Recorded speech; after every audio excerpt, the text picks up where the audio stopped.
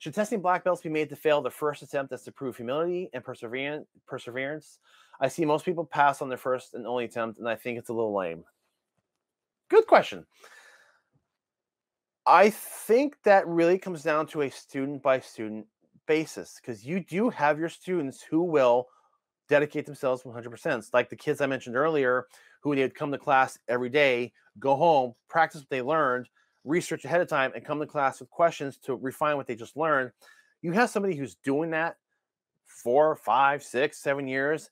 If they can maintain that level of quality at their black belt exam, if they can blow through their calisthenics, if they can meet all the requirements, if you can push them until they cry and they still perform, then I say they've earned it. If it's somebody who thinks they've just, okay, this is my black belt test, if they're casual about it, then maybe they haven't earned it. I mean, the black belt, it's kind of a breaking point for a lot of people.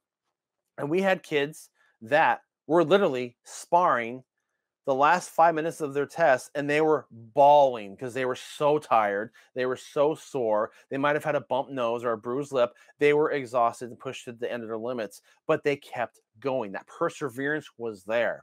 If that student shows that strong perseverance and spirit and will, it really comes down to is, would you be happy if you put a black belt on them with them representing your school? That's the real question. Do they uphold the standards of your school?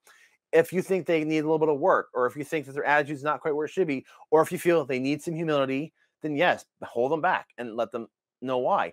And the right student will understand this. They might be mad. They might be disappointed. They might not want to wait the 6 months or a year to test again.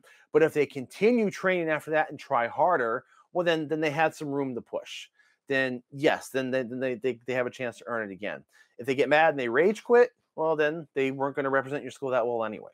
So I do think that comes down to a student by student basis. I don't think that should be an automatic fail the first time. That's a good way to lose a lot of students, especially those who have put in the time and effort.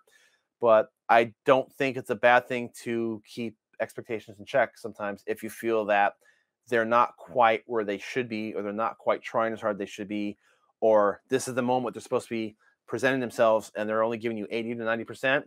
All right, hold them back. Make them try it again. Let them know that the expectations are there. Okay. A lot of formats, and we've talked about this as well, a lot of times your black belt test is a formality. A lot of schools, a lot of teachers will be testing you ahead of time.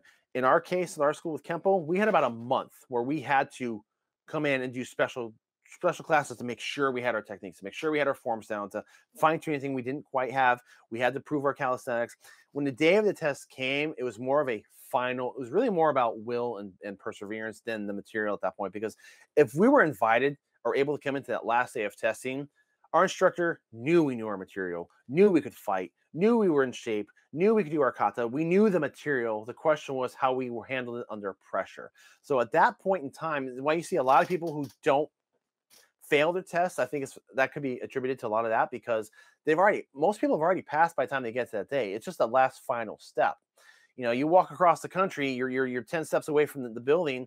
Well, you've still done the journey. You know, are you going to get sent home because you haven't made those last 10 steps? It's about that last little push to make sure to test their will and see how they handle everything under pressure. To me, it's checking the student's application under pressure. Yes, they might know that technique. Can they perform it, or can they adapt it when everyone's watching them, when they have that pressure on them? That's the test as far as I'm concerned. So most students who reach that level have already proven themselves, but I do think that should not be an automatic pass. If they don't adapt, if they freeze, or if they're not quite where they should be, then yes, those tests should be absolutely failable. But again, individual by individual basis.